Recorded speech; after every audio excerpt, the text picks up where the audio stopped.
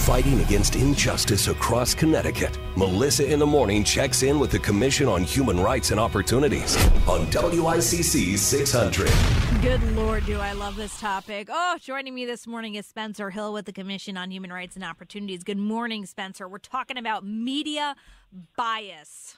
Oh, great topic. Yes, good morning. Thank you for having me again. Good Lord. No, it's no problem. The reason I'm so passionate about this is because it actually kind of saddens me. I've got to be honest with you, Spence. When I first decided I wanted to be a reporter, it was years ago, but it was during a time where you watched the news, you got the facts, and you moved on with your life. You know, you watched the 6 o'clock news, you learned the stories, and you moved on. And maybe you talked about it around the dinner table or whatever. But we have become this format of news, the kind of news that we do here on WICC in the mornings.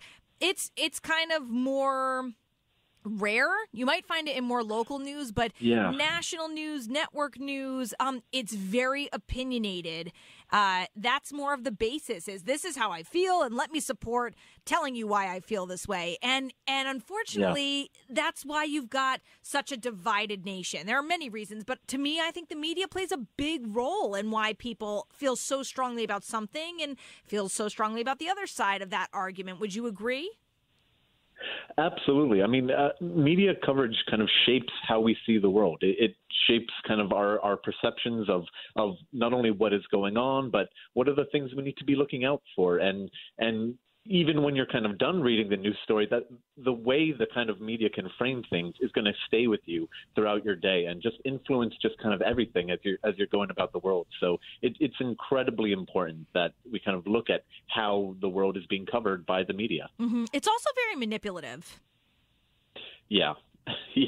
Yeah. I think that's what drives me the most crazy, to be honest, because I can hear when my mind, because I've been, I'll call it classically trained in journalism, I can tell when you have an opinionated, piece of journalism versus something that is just cold, hard facts. It's so obvious to me, but unfortunately the average person will watch the news and will not pick up on the fact that 90+% of that broadcast was all opinionated. And while there are facts maybe drawing those opinions, all you got from that was someone's very strong opinions, and either they convinced you or they didn't. Like, I feel like I'm in a courtroom. You know what I mean? I watch the news and I think I'm in a courtroom like, oh, who made the better testimony here? And that's what I'm going to go with versus what are the facts in this story? Yeah, and you're so right, because so much of our media landscape has become kind of partisan, and it is so opinionated, where people will, we talk about the news in left wing and right wing, and you shouldn't be able to say kind of where someone got theof news from by the facts that they're conveying. Yes. But you often can, because again, what people are saying is so colored by kind of all of their beliefs, whether unconscious or subconscious, or conscious or unconscious, I should say. Go ahead. No, I was going to say, so how has that impacted the work that you guys do, for example? Yeah. So what I really wanted to kind of focus on is kind of depictions of crime in the media, because this is where we see a great deal of studied bias in reporting and how that bias kind of impacts everything else. So, for example, when we are looking at coverage of a crime, when it is committed by a Black person, mugshots are used in 45% of the cases of media coverage of that crime. For the same crime, so, the same severity, same general circumstances, only 8% of white defendants have their mugshot used. So the impression taken away is, mugshots, that is a person who's guilty already. They are a threat, whereas you just don't get that same for white defendants. Same thing with pictures of white victims. They are nearly 4 times more likely to be seen in photos with friends and family than Black victims.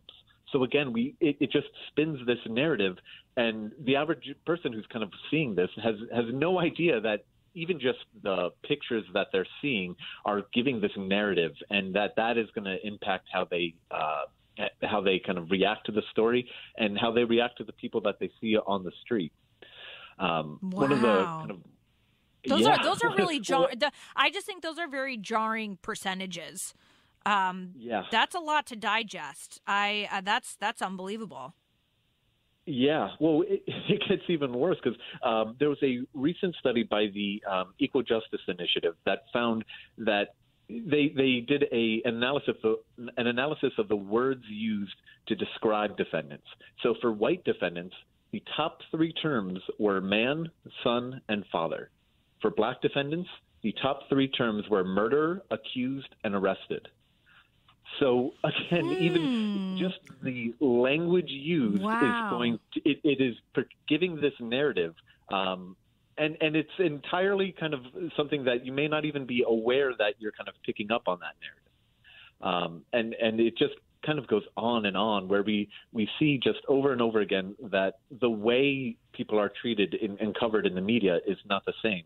And it's not just black men. Yeah, I was going to say, I find that really interesting. We're talking to Spencer Hill this morning of the Commission on Human Rights and Opportunities. I find it really interesting because we're so hyper-focused and we're also living in a very, I'm going to call it like a woke generation, a very cancel culture generation. Like, I find that very shocking because, and I'm not saying that your facts are incorrect. I mean, you have plain data showing that. And I'm just wondering what made that shift.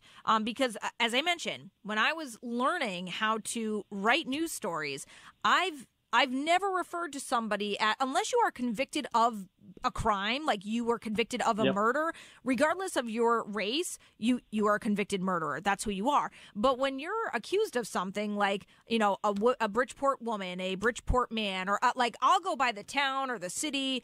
But I've never, I don't think I've ever, in my understanding or my recollection, I don't think I've ever referred to, based on their race, to people who are suspects in a case. I've never referred to them differently. That's so unbelievable to me. That's crazy. Yeah, and in part, it's kind of just, like I said, it's kind of just the hyper-partisan nature of the news media landscape, where we have these kind of 24-hour news cycles, and you have to fill time, and so you kind of just, you get into the mode of presenting things in a way that is going to grab attention quick, is going to give people kind of a clear understanding, and in giving that understanding, you use shortcuts, or not you, but, you know, media reporters can use shortcuts to say, you know, black man, scary crime. That's the quick narrative, and they can really get attention with that. White man, sympathetic loner. You know, when we're talking about terrorist incidents, a Muslim terrorist, whereas, you know, if a white person commits the same kind of acts, they don't get called a terrorist. They get called a troubled individual, and it's about mental health. Or an attacker or something, sure. It is not, right.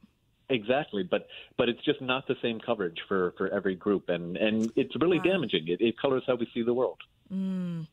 It's so interesting, and I think, you know, Spencer, I think you bring up a great topic that people should be very aware, and you have to train your mind to pick up on those bias. You know, you have to train your mind to see, okay, this is different than this, and it takes time, but I think once you do have a brain that sees it, it is very blatantly obvious, very much so. Yeah, absolutely. And that is such a critical skill.